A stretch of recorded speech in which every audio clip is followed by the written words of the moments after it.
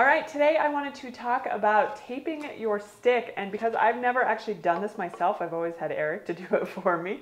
I'm going to have him teach us how to tape your stick, including taking your old tape off. This is something you should do every couple months. Some people do it every game. Yeah, it depends on what type of player you want to be. You can be the guy that retapes your stick every single game. I tend not to do that because it seems silly, and it's just but some people it's just a way that they warm up. It keeps their minds busy. They like taping there's no wrong answer to it. I do mine about once a year, so this is my annual stick taping. Yeah. So one of the ways you can tell it's time to retape your stick is look for the wear and tear treads all along. You'll start to see the tape come up all over the place. Look at the bottom of the stick. It tends to wear out there first if you're playing correctly.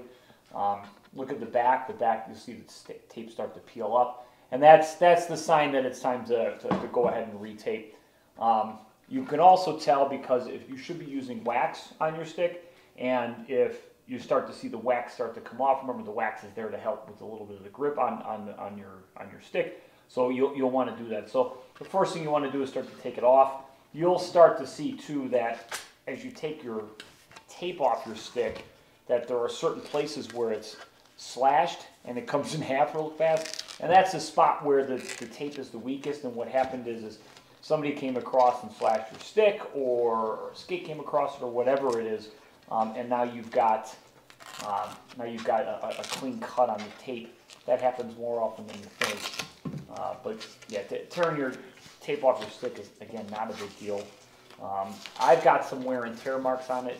On these one-piece sticks, a lot of times, you have some issues with it where they're all carbon fiber nowadays, and you'll have wear and tear spots on it, cracks and whatnot.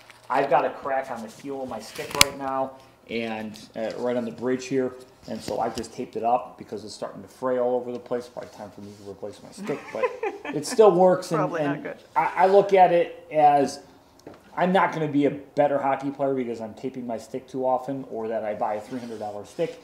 I'll pay between $60 and $70 and $80. I'll look for stuff in the used, well, maybe not the used bin, but I'll look for stuff that's on sale or a late model because for me, and I've been playing for a long time, I don't think a stick is going to make me any better. Learn to work with what you got. So once you've cleared off all the tape on your stick, make sure you take a look at the bottom blade of the stick, that you get all the other gunk and everything off there as well. But then once you've got it, take your tape, make sure that it's flat out, and I usually start on the outside of the blade is where I'll start it because I don't want it coming off the edge. And you can start it over by the heel instead of the toe. You're welcome to start in either spot. It shouldn't make that much of a difference. And make sure that it lays flat and that you don't have any wrinkles in the tape. That happens quite a bit. Once you get this moving, it's not that big a deal. But I always lay my first part of the tape at the top of the blade and then roll it down, and then I come up and then I'll cover again, laying flat, and as I come across the back of the stick, I'll start to angle it so that the tape is always moving forward.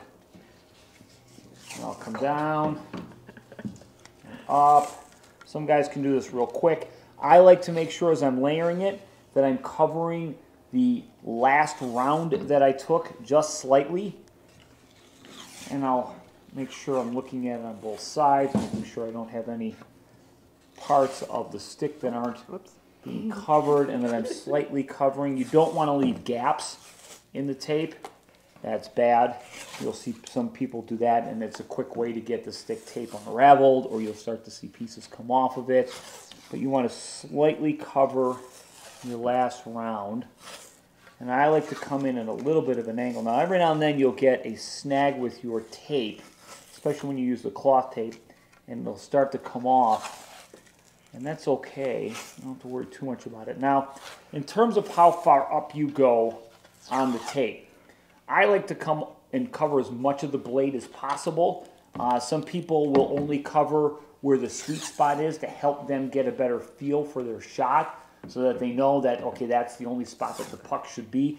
I like to cover all of it because for me, you know, especially playing beer league, you've got shots and passes that come in tight, and you're going to end up coming in off of the heel of the stick as much as the toe of the stick, so you're going to cover. I like to cover as much ground as possible when I tape my stick because the puck's going to be all over the place. I'm not that good where I only need to cover about 4 or 5 inches here. We're kind of in my sweet spot. I see some people take a very small area of the blade, and that helps them focus where they want the puck to land and where they want the puck to come off as they're shooting or they're passing. I'll make it a lot easier. And we're talking super high level, like professionals who do that. Not even professionals. You'll see guys in beer league do it. You'll see junior players do it, or high school kids especially. High school kids do this all the time. Oh my goodness. And then Creasing it. make the tear right off at the top. Okay.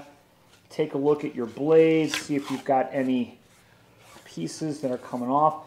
And when you're smoothing it through, what I'll do is I'll take my roll of tape and I'll roll it across to make sure there's no creases or anything like that. Did you do it right at the top right here? to the top. Mm-hmm. Okay. And I'll make sure that it's...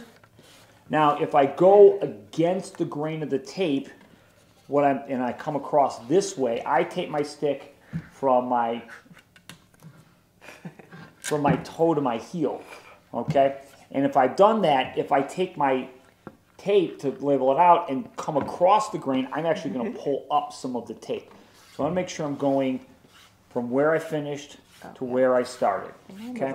And that just evens it out, okay? I have all these creases. That's a bad sign. It's my first time.